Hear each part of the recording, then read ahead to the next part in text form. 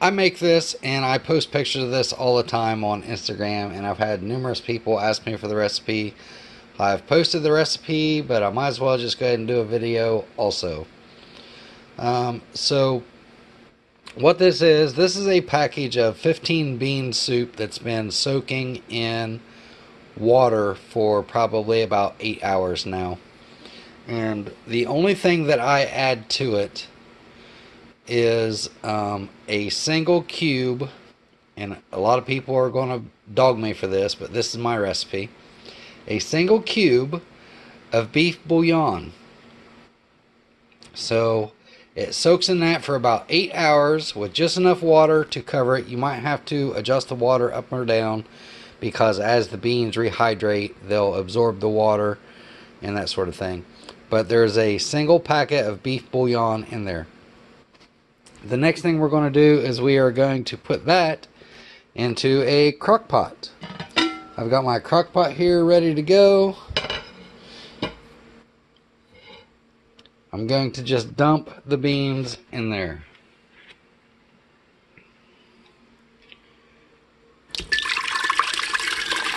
Something like that. Try to get all the beans out of the bowl. I'm going to need another hand. Hold on, let me find a camera mount. And of course, the camera mount that I have is not tall enough for you to see in there, but trust me, I'm just going to take and get these last few beans out of this bowl. Again, this is a 15 bean soup. Been soaking in water for about 8 hours with a single beef bouillon cube added to it. Alright, now that we have that done, you also need some of Ed Wiggett's homemade seasoning. Now, Ed Wiggett don't use measuring cups when stuff he makes with his own recipe, but I will put this, how I make this, the general idea, in the YouTube video comment. And if I was to guess how much of this I use, I'm going to guess it's probably about 2 tablespoons. The next thing you're going to want is a package of salted pork. This is 12 ounces. The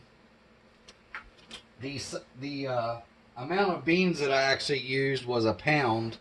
Sometimes I'll make this as a double recipe, so I'll use 2 bags of beans and 2 of these, but it's just me, so I'm only going to make this one. Now you could also use something like pork loin if you want more meat in your recipe, but I just want this salted pork in there. The next thing that you add in this, it can really go in any time, but it's got to go in there. And then I also forgot that I normally put the jalapenos in about 2 hours before it's ready to serve. So tomorrow I'll put the jalapenos in. But the soup mix goes in now.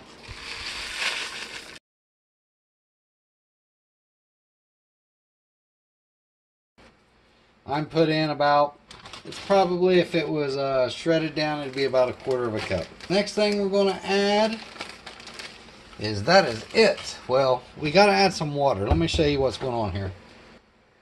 Basically what you want to do is you want just enough water to cover the top of the meat.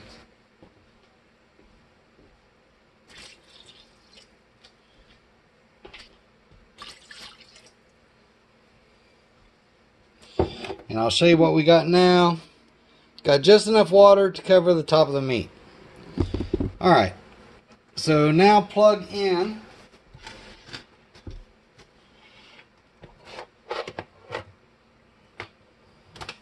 your slow cooker.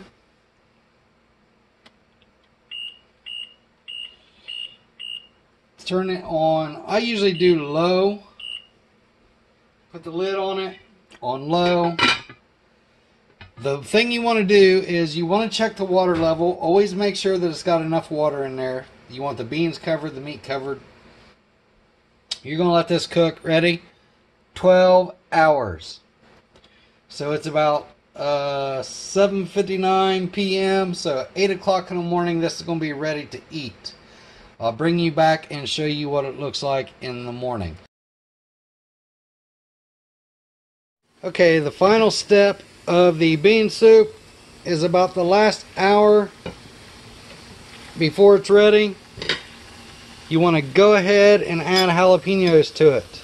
The number you add is on your personal preference. I like a lot.